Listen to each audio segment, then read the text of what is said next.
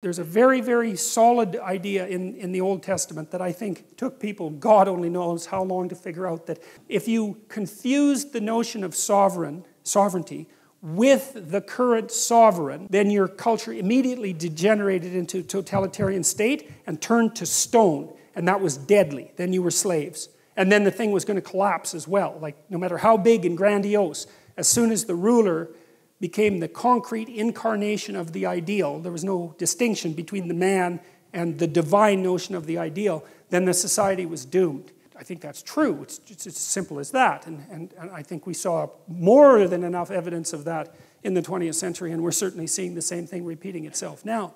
When the ruler becomes the ideal, the state turns into the biblical Egypt, and the biblical Egypt is the archetypal tyranny